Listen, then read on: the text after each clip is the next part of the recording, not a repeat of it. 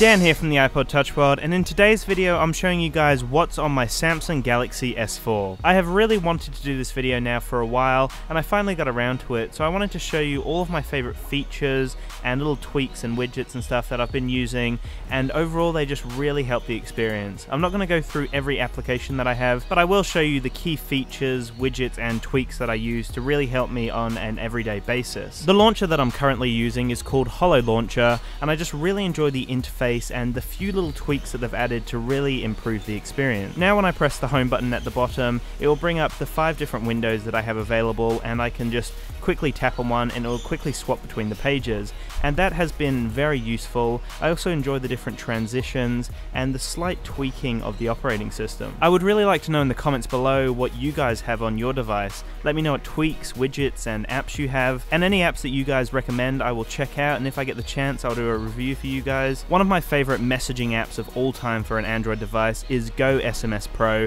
This is the app that I'm using as my default text messaging application. It has some really great features. You have a quick reply window that will pop up, and you can reply in basically any application, anywhere that you're on your phone. There's also some customizable themes and just a really comprehensive text messaging app. It's a lot better than the default app in my opinion, and there's a lot of freedom with it. Another really useful tweak that I really recommend is SwipePad. I will have the links in the description below to check out my most useful and favorite tweaks and applications, but SwipePad is a really useful launcher, and you can basically position it anywhere on your screen. So I can tap on it and launch into 12 preferred apps, so I've got like Facebook, Twitter, Instagram and all of those, and you can basically just swap between them, and it's a really useful little thing. You have little circles to represent which application you have in your 12 preset locations, and then you can just swap between them in any app or any location on your phone. It's just a really useful thing to have. On the screen right now I have the quick reply mode within Go SMS Pro. It's a really useful feature within the app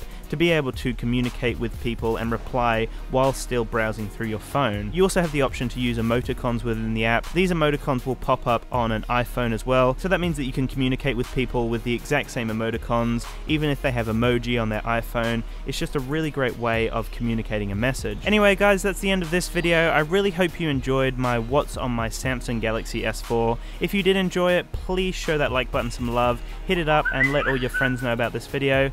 Also, please make sure to leave me a comment below letting me know what you use on your phone. I will reply to every comment, and I'm really interested to see what you guys are using. Also, please make sure to subscribe if you haven't already, and finally, enjoy the rest of your day.